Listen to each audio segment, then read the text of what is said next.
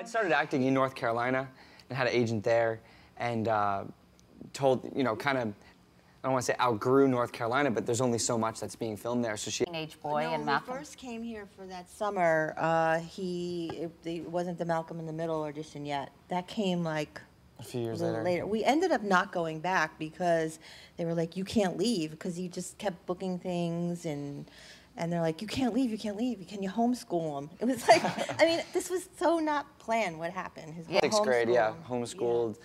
And, that's my school. I have so much respect for people who do that, because I could never, I mean, I can't even help I couldn't help my daughter starting in 5th grade with math. You know, Thank terrible. goodness it did start. It was 5th grade and 6th grade, I think, yeah. homeschool, so it was easier. But and I always had a tutor, because I was always on set. Thank goodness when he would work, he would have the studio. Took us to California. Yeah, you know? people don't really know this, but when you get a show, like, you book a pilot, and you just... And now it's in syndication, right? Yeah. Do you get a little of that Jack from syndication, Frankie? I hope so. It's allowing me to play band. To meet you, Denise, and again, we're so happy he's feeling, to make sure, you have to help him reduce his stress level.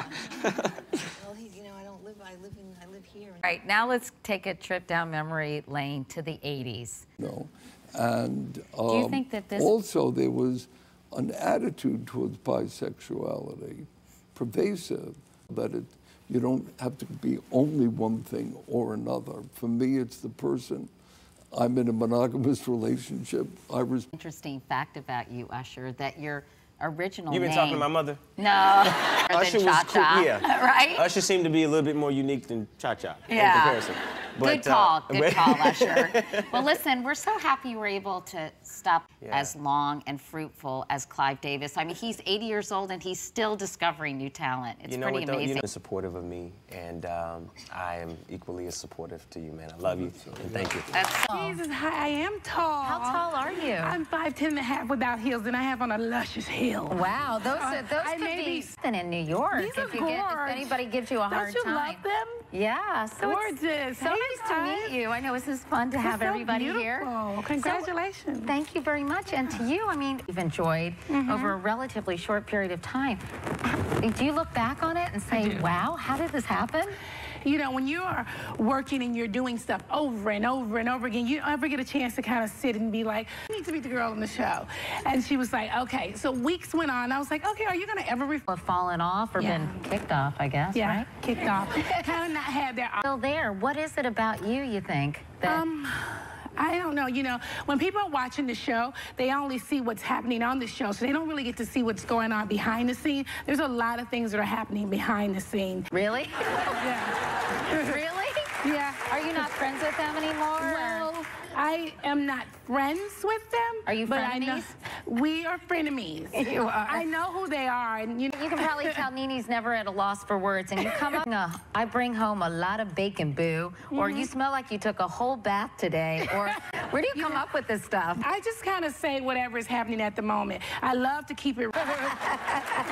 Now, we should mention congratulations are in order because you are getting remarried to your ex. Excited? I am very excited about it. I've met Greg in '96, and we've been together ever since. We divorced in 2011. So did he learn? I mean, did he learn a lesson? He learned something. And how do you know? What did he learn? And how do you know he learned it? Well, he's back here. He's backstage. A lot of women let men do things that they shouldn't let them do. So you put your foot down, and he came around. I didn't only put it down. I put it. And we're back. We're back with me, Nip Tuck, the new normal, all those things. He's fabulous, seriously. And so he was. So he first put you on Glee. And in fact, you and I have something in common. We have both gone head to head with Jane Lynch, aka Sue Sylvester, on Glee.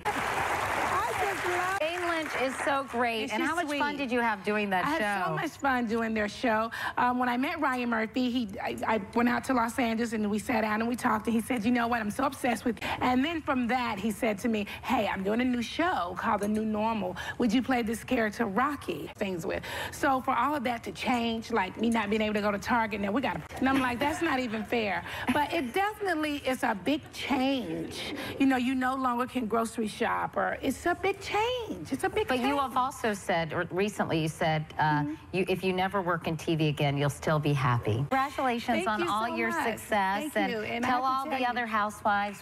There's nobody else over there for you to meet. I just want to say happy. Yeah, you look 56. young. You look young. What are you doing? No, I'm serious. No, it's the lighting. Does she look good? It's the lighting on this I'm sitting right here at you. Really I just watched you on that clip. I like your hair short. Oh, thank you. Yeah, you like it short? You don't like it this way? I know. I don't know. It took me a long time to grow it out. So I love it. I might need to get my roots done, but don't tell anyone. You know what? I always Again for coming by, and you can catch Nene on The New Normal every Tuesday night on NBC, and of course on The Real Housewives of Atlanta every Sunday on Bravo. Up next, a British invasion. It's a little bit of a change of pace from The Real Housewives. The cast of Downton Abbey is here. We'll be right back. Mystery of music is unbelievable. You know, it could be, I've been working on the railroad, piano, and he played just the melody. To think about it as well, and for telling us about the joys of taking care of your parents as well as... You need to talk to them about, first of all, their wishes and what do they want, what are their goals, and that should really shape all the of how they're going to pay for that care, legal documents. That had done. That wasn't very helpful, was it? He didn't pay that guy. Yeah.